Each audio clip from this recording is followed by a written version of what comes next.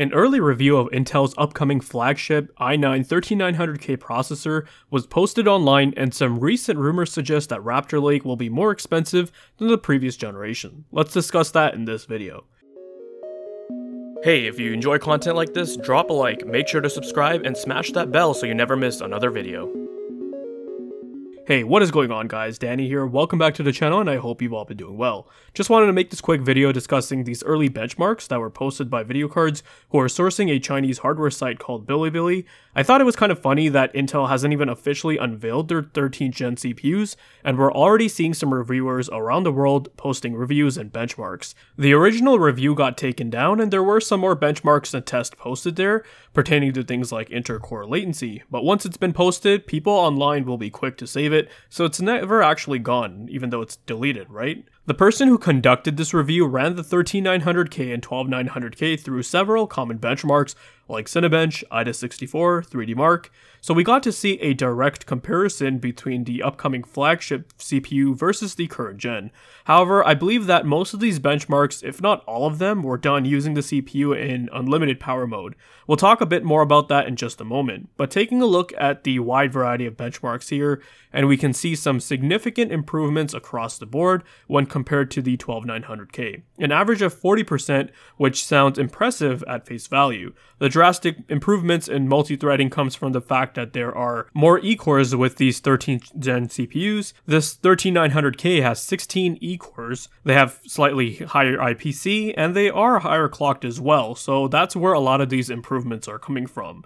As for the performance cores, those remain unchanged in regards to the amount, so we're looking at 8 performance cores, there's no IPC uplift, but they are clocked higher as well. On the 12900K, the E-cores boost to about 3.7 GHz, and on the 13900K, we're looking at 4.3 GHz, so there is a dramatic increase there. When it came to single core performance, we're looking at a 13% improvement, so not as drastic as what AMD showed when compared to Zen 4 versus Zen 3, but then again, Alder Lake was already about 10 to 15% faster than Zen 3. Therefore, when it comes to single core performance, I'm expecting Raptor Lake and Zen 4 to be trading blows with each other. In the review, they also included tests measuring inter-core latency, and it seems to have improved in that area as well. Intel have apparently optimized the ring bus here, and that was definitely needed considering the improved core count. The amount of cache was also increased with Raptor Lake, and we can see cache performance increases as well, though latency does take a slight hit. The reviewer also included some gaming benchmarks such as CSGO, and we can see a 13% improvement when comparing the DDR5 results, which lines up with the other single-core benchmark results, and that makes sense considering CSGO is basically a single-threaded game. The catch here was that this review was done with the CPUs in unlimited power mode, where essentially the power limits have been removed. During IDA64's FPU stress test, the 13900K consumed 343 watts of power, whereas the 12900K consumed 236, which is still pretty high, don't get me wrong, but the 13900K is ridiculously power hungry when you basically take off the power restrictions. 45% more power consumption. With the power limits in place for both CPUs, the results will obviously differ, but I highly doubt most users are going to be using the 13900K in this manner, unless they don't care about electricity costs, maybe they live in an area where it's cheap. But 343 watts is basically RTX 3080 territory. I get that the number of cores in the CPU are higher, but that's still quite obscene if you were to ask me. Raptor Lake to me basically just looks like Alder Lake with steroids. They've upped the amount of E-cores, they clocked them higher, and they added more cache as well, which results in tremendous performance improvements when it comes to multi-core workloads.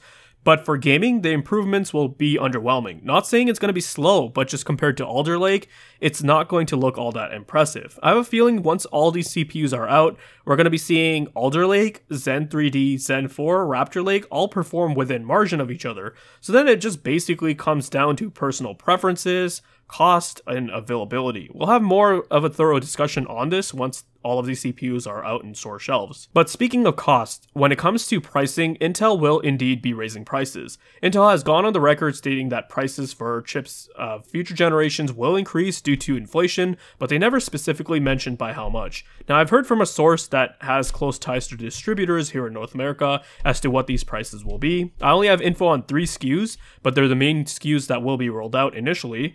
The 13900K will launch with an MSRP of $759. followed by the 13700K at $499, and the 13600K will launch for $349. So compared to the previous generation, these are some significant increases. Though keep in mind I am in Canada and we do generally deal with marked up prices, so they could be a bit higher than what Intel officially announces. Intel's main selling point over Alder Lake will be just faster clocks and more E-cores, and you'll have to decide whether or not the extra premium for those features is going to be worth it. Though one of the advantages that Intel has for Raptor Lake is value. You can use DDR4 with these CPUs.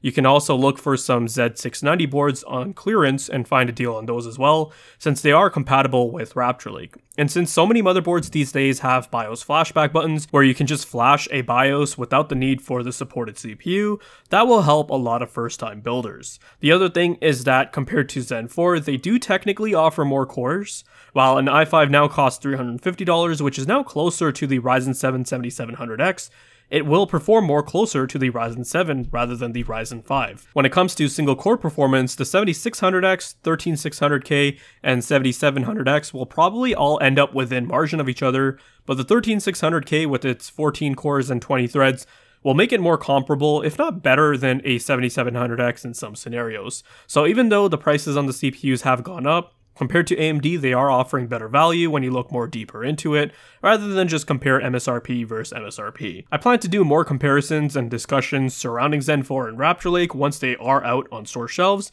and reviewers have tested them. For now, that will do it for this one. I want you guys to let me know if these benchmarks made you excited for Raptor Lake, or if they just made you decide to keep using what you're currently using now.